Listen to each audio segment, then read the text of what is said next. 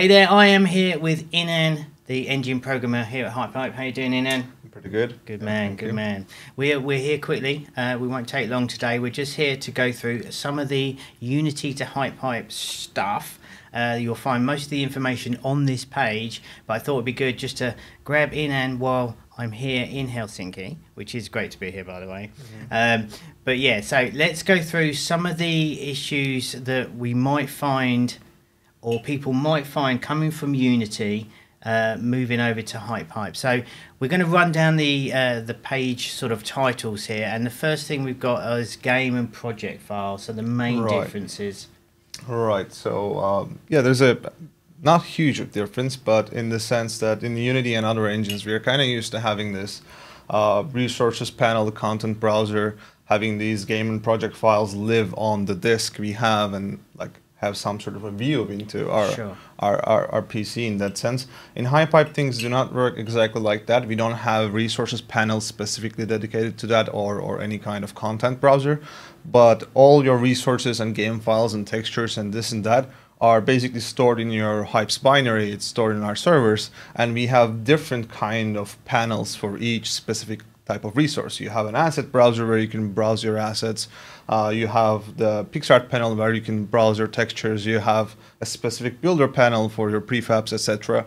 So rather like having a single panel, it's divided into these multiple different panels we have in HypeHype. Yeah, great. Yeah. Thanks for that. Yeah, it's a bit unusual not to have your own sort of project folder or project file, isn't it? And I think that's really important to mention.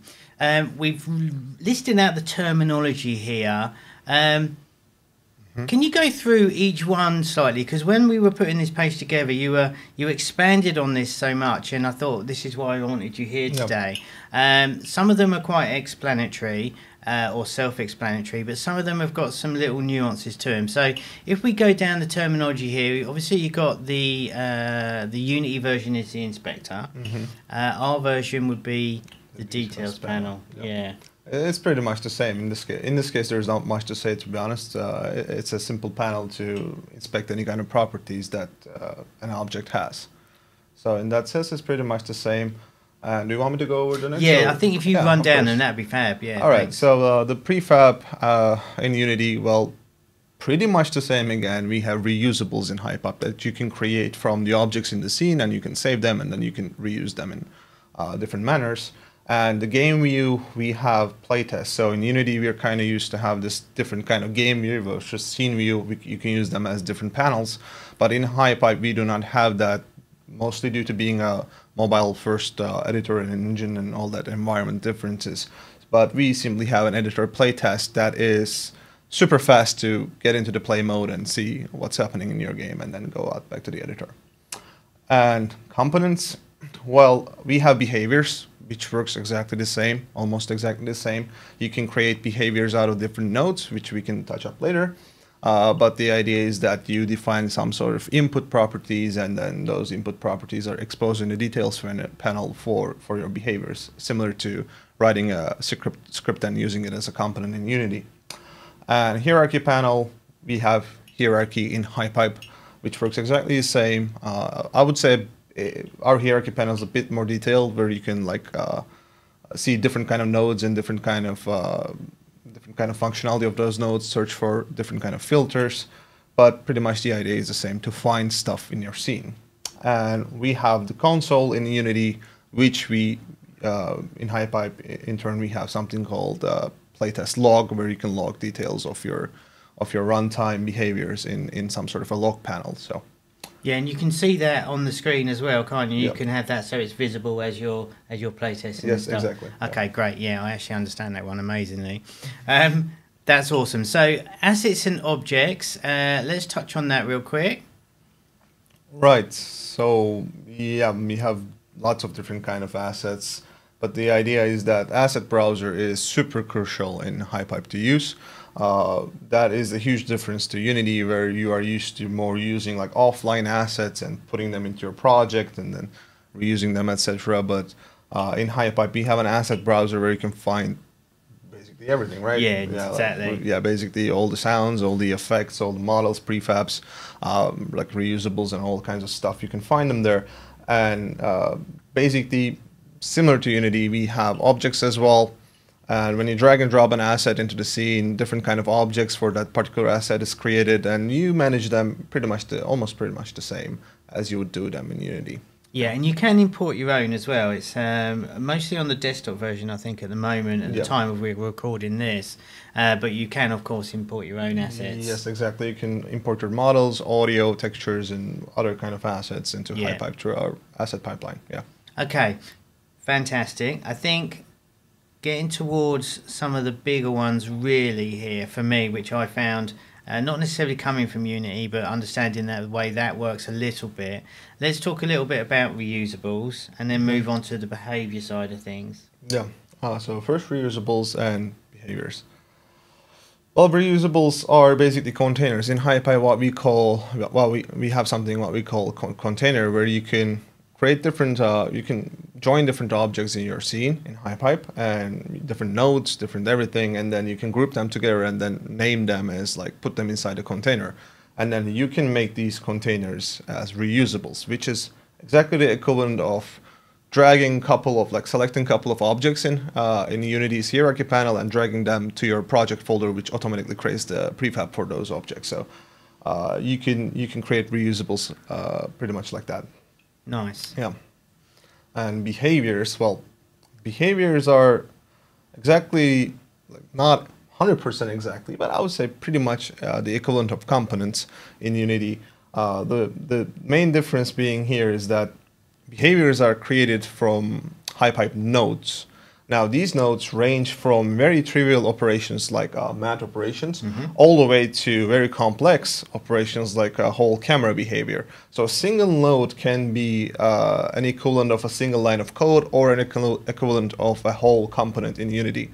But the idea is that we like to say that if you're coming from Unity, components are behaviors where you can create behaviors from very little tiny subcomponents. So that makes sense. No, it does. And I know the reason why I thought it was interesting to get you in today and do this is because, as we said, as we wrote the stuff for the page, I think it's easier to understand with you explaining it like that, certainly for me as well. We're nearly towards, I guess, towards the main differences and the crucial parts to get people unstuck when they're moving from Unity to HypeHype. I guess we just touched on the nodes a little bit. There's plenty of different types. There's math, and there's all sorts. They're kind of like the building blocks of the code. Is that a fair statement? Yeah. As I would say that they are building blocks. They are very atomic pieces, but they can be very huge and complex behaviors on their own as well. Right. It's really super hard to make a one-to-one relations in this case. But if we have to make that one-to-one relationship, we could say that it's like visual scripting. So HypeHype, you of course create your logic with visual scripting. So you can think it of visual scripting nodes in Unity's different kind of visual scripting assets that you can have one node do a very trivial job, or you can have one node that does a whole huge game mechanic on itself. Right. So it's really hard to put as one-to-one relationship, but once you get to use it, it becomes super clear, the whole idea that you want to create multiple behaviors and you want to drive your game logic with those behaviors, and the way to do that is to use all the available nodes we have.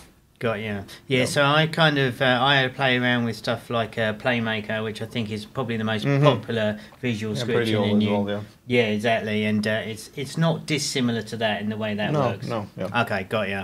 All right, and I guess the main one now is the camera, because Unity's got some great third-party tools and stuff to really take control of the camera. Right. Let's just go over the core differences between the two.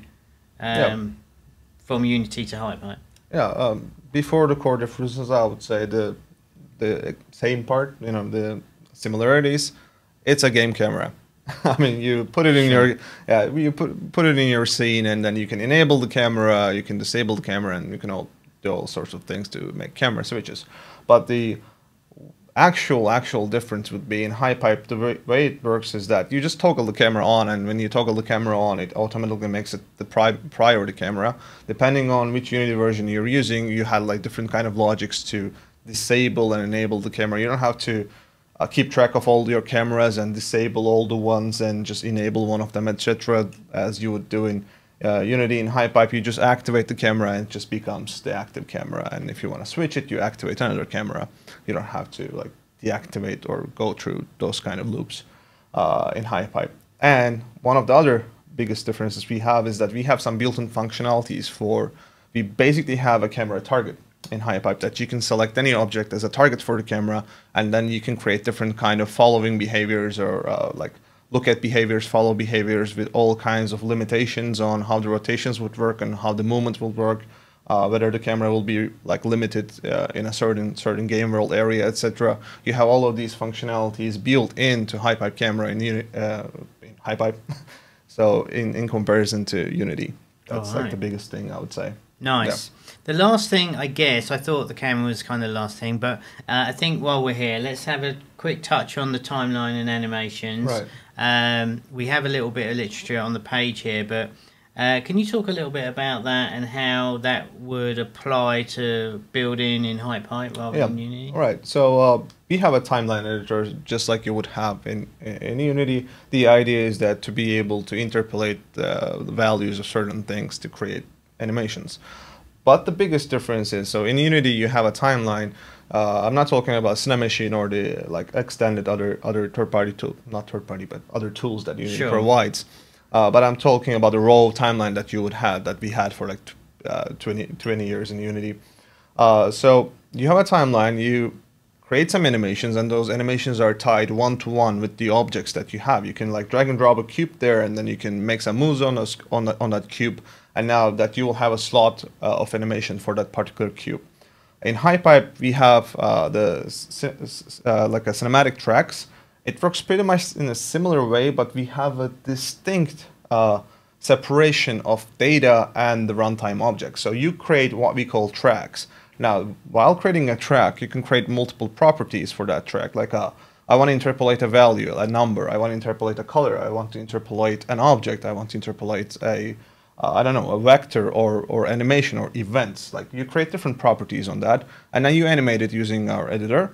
And after that, now that data lives in your lives in your project forever, and it's not tied to any object or any value or anything at all. Okay. Like it's not tied to your scene. You can delete everything in your scene, but you will still have that data there. Right. What you can do then is you can use this node we have called timeline player. You select that particular track that you recorded, and then all the data that you have recorded there becomes exposed on the details panel. It's like, hey, you have 3 object slots that you recorded. Now I expose those 3 object slots, and now you can attach that to any object you want. You can change that dynamically as well. And you can apply those animations as local or as global or absolute transformer, like different kind of properties. So that's the biggest difference, like the difference that you would have in the Unity timeline. It's not tied to the scene directly one-to-one. It's more like you animate slots and then you fill those slots in runtime with actual data. Very nice. Yeah. Very cool. Okay, I think that's going to wrap it up. We wanted to aim real short and sweet on this one. I just thought it was super interesting to get you in, try and explain something. If you've got any questions whatsoever, please do go and head over to the Discord and ask away in there, and we'll get those answers for you shortly.